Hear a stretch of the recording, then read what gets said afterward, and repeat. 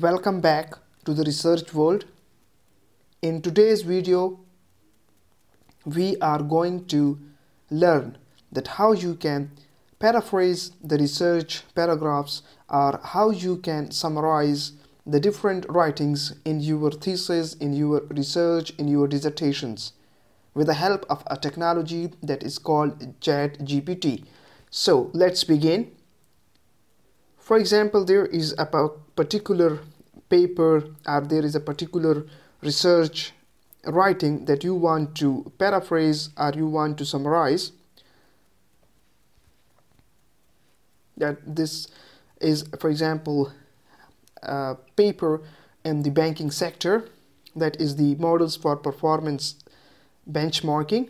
This is the abstract of this particular paper, and I want to paraphrase it, or I want the summary of this abstract. So simply copy this abstract, go to the basic version, that is the primary version of the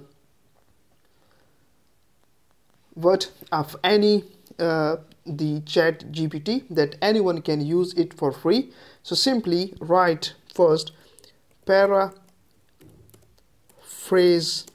it and then paste your copy text and then press enter.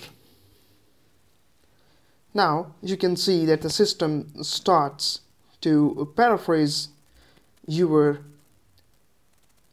copied paragraph. You can see that the system is paraphrasing this for you. Now you can see you can compare both the texts over here. For example, the original text, that is the